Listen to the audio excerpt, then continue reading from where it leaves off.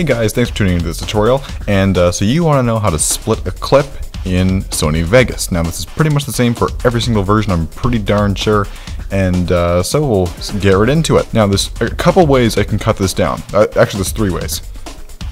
The first one that I use all the time is I hit S. S is split the clip, and then I hit delete and it gets rid of the last part because it's highlighted. If it's not highlighted, or if you want to get rid of this part and you want to keep this, you just select this, hit delete, and it's gone. The other way you can do this is I'll uncut this. So I want to say I want it to end right here. I can grab the end of the clip and I can just slide it to here, and then it's cut to that point.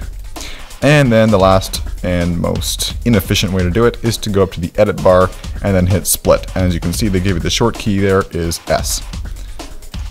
So we can just cut it like that, and then we have a good cut. We cut off the beginning, hit S, select the beginning part, get rid of it.